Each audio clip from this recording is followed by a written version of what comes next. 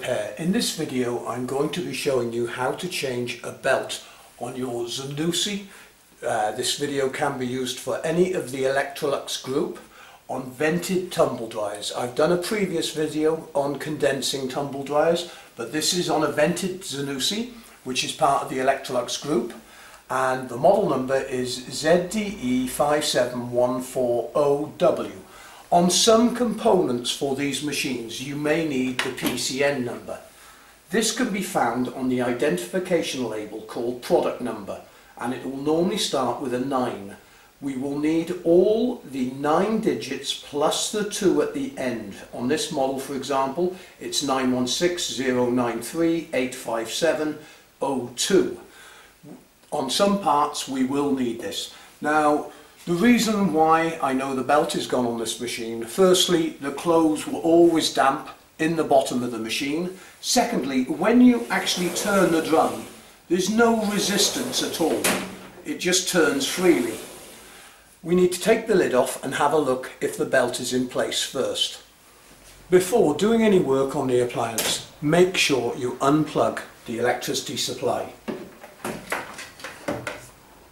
I've got it actually connected to a test meter. Now we need to turn the machine round, undo the 2 screws at the rear to take the lid off. On this machine there are no screws, it's actually 2 nuts which are 7mm, so we need to remove these.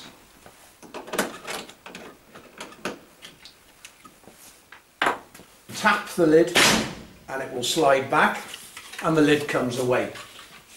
Now you can see the mark where the belt used to be, but the belt is not there. It's most probably fallen to the bottom of the machine and the drum is turning freely. So we need to remove a side panel and actually get into the side of the machine. There are a load of screws at the back. I know the motor is situated on the left hand side of the machine, so this is the panel we want to take off. Now there's a clip down here and also a nut hidden in there, so we'll remove them first.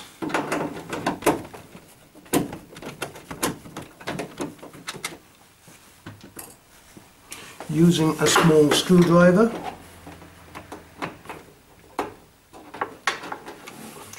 Ease the clip back, and now we'll go to the back of the machine and remove the screws there.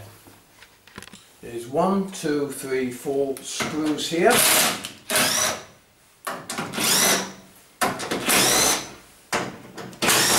first thing we need to do is remove this vent cover.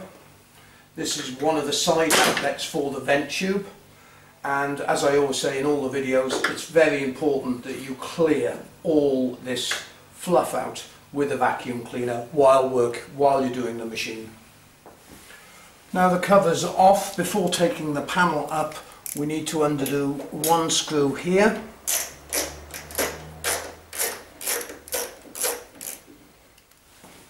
So we can lift the panel up and it comes away.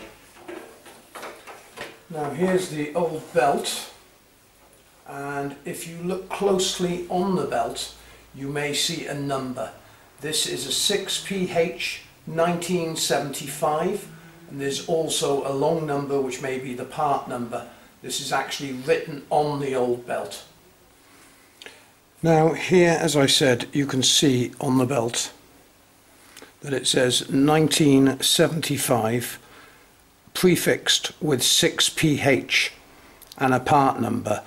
What I'm actually going to do is replace this with a 7PH rather than the original. The reason being is the 6PH stands for the number of ribs on here.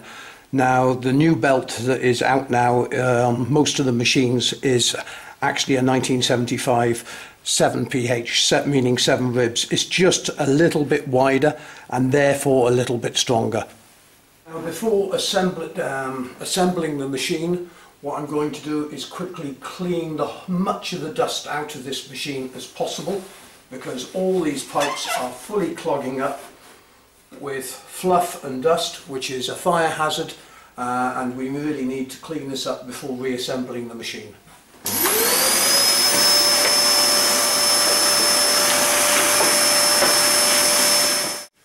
Right, now we've cleaned the machine out, we're ready to fit the new belt.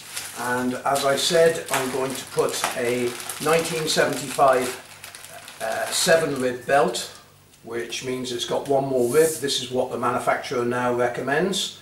And as you can see on the new belt, it says 1975, which is the actual length of the belt in millimeters. So these are much easier to fit than the condenser dryers. We only have to undo a few screws at the back and then ease the drum backwards.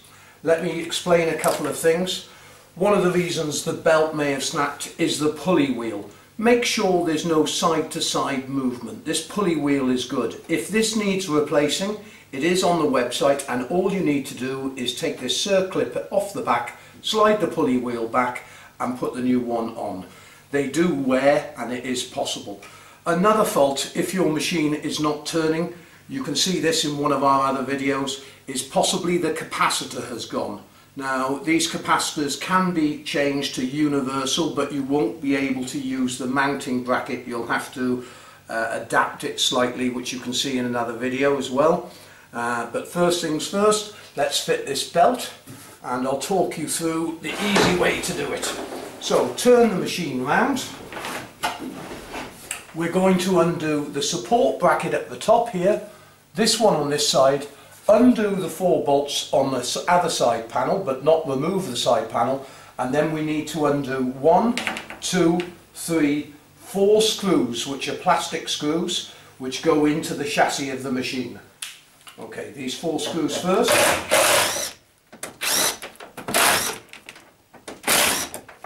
That's the 4 screws out of the way. Now we need to undo the bolts on the side.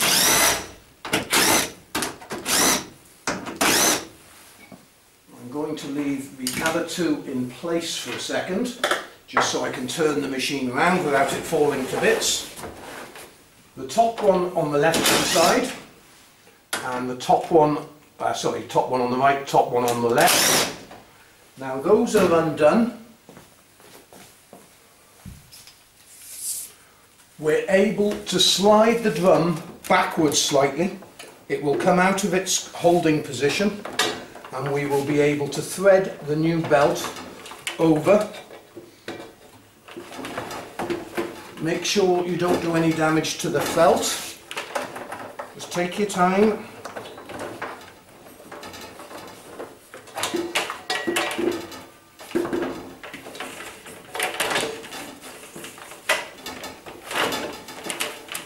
Right, now we've got the belt in position.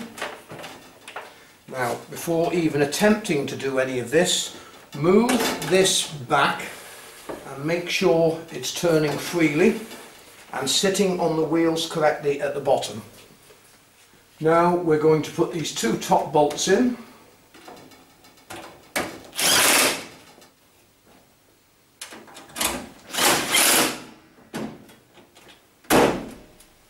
We'll put the 4 bolts in on the side panel now, just to give the machine strength.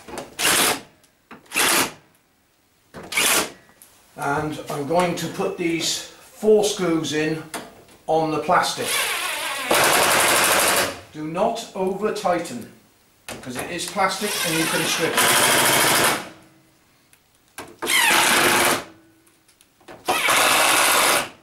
Okay.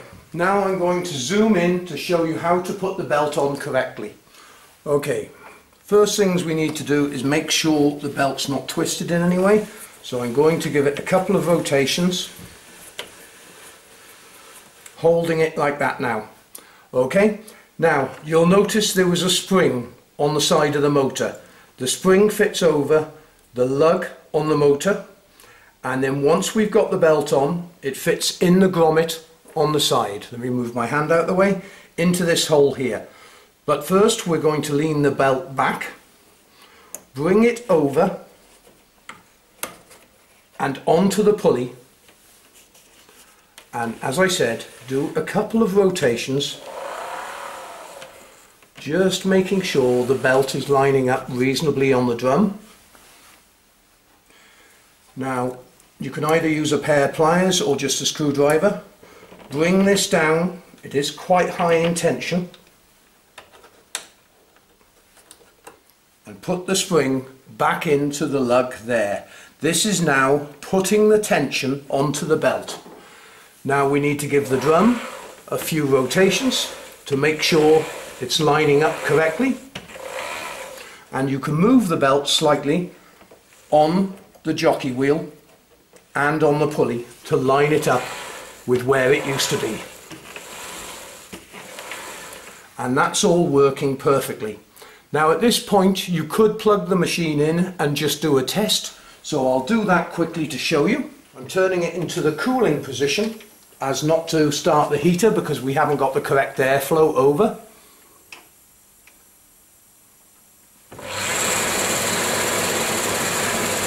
And as you can see, that's all working perfectly. We've removed all the fluff and that's done. I'm going to unplug the machine and we'll now put the machine back together. Now we can put the panel on. You'll notice at the bottom there's 2 location lugs.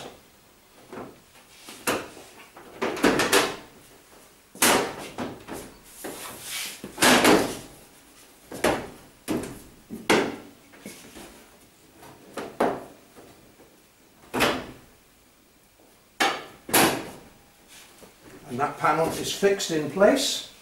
We'll put our screw back in the side here.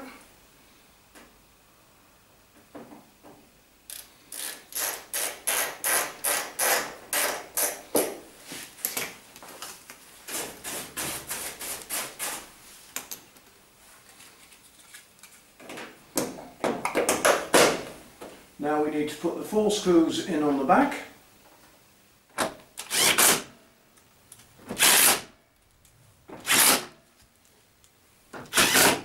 We can put our lid back on.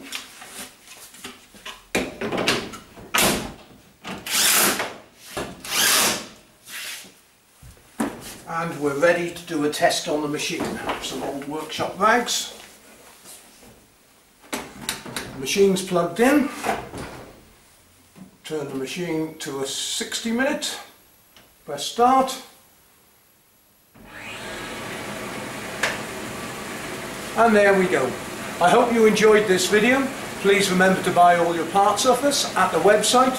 We have hundreds of tutorials, especially on the Zanussi Electrolux range tumble dryers. Everything from diagnostic mode, testing heaters, replacing heaters, motor, capacitors, jockey wheels and so on. Thank you very much for watching this video. Hope you enjoyed it, and do remember, if you did find this video helpful, you can always support the website by hitting on the donate page, which is by Paula Beer. Thanks very much indeed for watching.